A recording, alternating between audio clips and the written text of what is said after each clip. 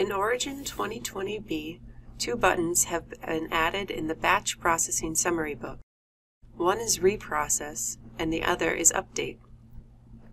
The Reprocess button is used to do the batch processing again based on updated analysis templates or data files.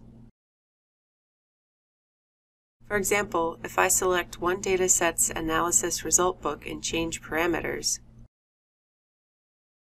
such as set fixed intercept and resave the analysis template,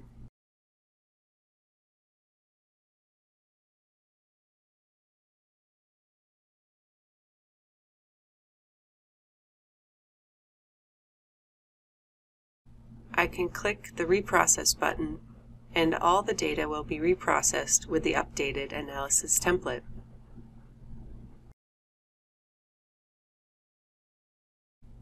The Update button is used to update one dataset's results in the summary book.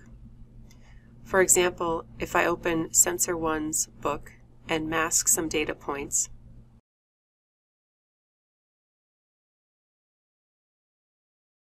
the result is not updated in the summary book automatically. However, in 2020b, I can click the Update button to get the updated result.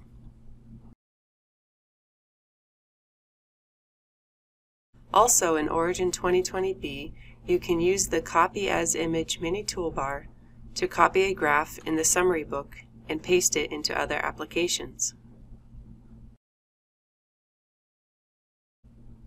We hope you find these improvements useful.